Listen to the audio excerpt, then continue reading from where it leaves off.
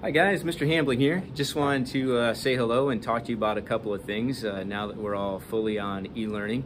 I'm not sure if it feels stranger to be in my room without any of you here or not wearing a mask in my own room, which I haven't done yet this year. So it's kind of awkward here. But anyway, I'm back here at school. By now you realize that we're on e-learning. We're not doing the hybrid schedule. Things are going to continue with the A-B thing that we've been doing from the get-go with block. Now, if you're wondering kind of why we went to this, why we went into e-learning, as far as I understand it, the reason was that we couldn't really go to the hybrid schedule because of staffing problems. There were just too many teachers and bus drivers, cafeteria workers that were out sick or contact traced, and there just weren't enough people here at school to actually run the school building. So here we are, this is where we're at. Anyway, you know that I've been out sick for a couple of days. I haven't seen you guys in some time. I am doing quite a bit better now. My test came back negative, so I'm free and clear of the COVID for now. I just had a really bad cold as far as I can tell, and that's what I thought that I had. But I wanted to be out just to be safe, to make sure I didn't get any of you sick or anybody else sick. So that's, you know, an important thing to do. So anyway, let's talk a little bit. First of all, recognize that this whole e-learning thing has sort of caught all of us off guard a little bit. Administrators, teachers, everybody figured we would go to a hybrid schedule. Nobody was assuming that this would happen. But here we are, and you guys should be somewhat used to this because if you remember at the end of last year, BCSC went to this similar sort of situation. So we've all done this before for the most part. We're ready for it. If you haven't noticed, like I've got a plan in place. We've been doing essentially having everything, all of our lessons online, even when we do them in person in class. So we're prepared for this. Things are going to continue. Oh, we've got the bells. Things are going to continue pretty much just like they normally did for us in class. But if you haven't been used to doing your work at home, that'll be the new thing for you. So more importantly, like I want to talk to you guys, you know, about staying safe and taking care of yourselves during this time. Remember, I recognize that this can be a pretty stressful time for folks. Especially if this is your first time doing e-learning like this. Take some time, make sure you get in touch with people that you know, talk to them, even if you're not doing it in person.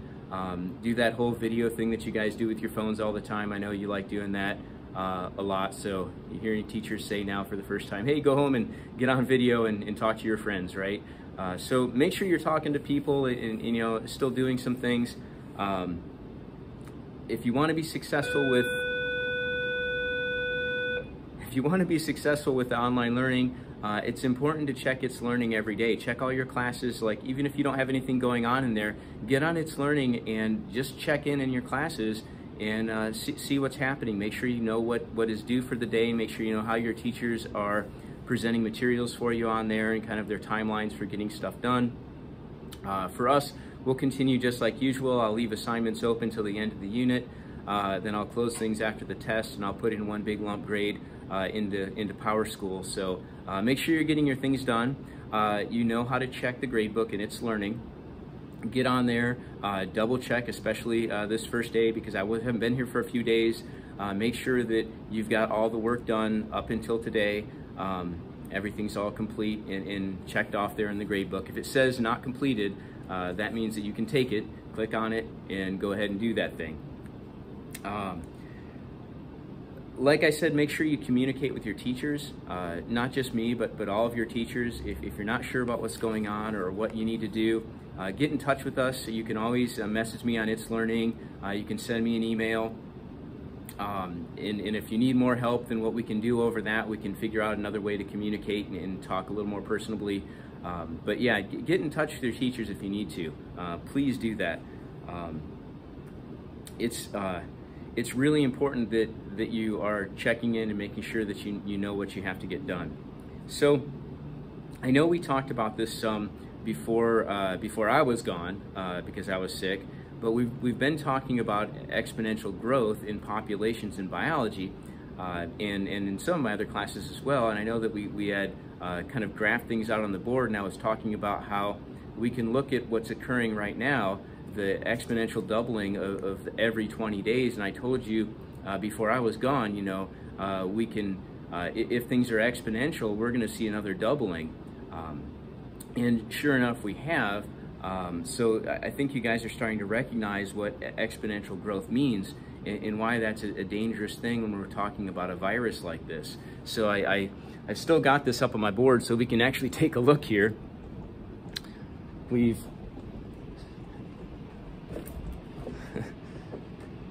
left this up here for me, so we'll try and take a look here. Well, we've got it.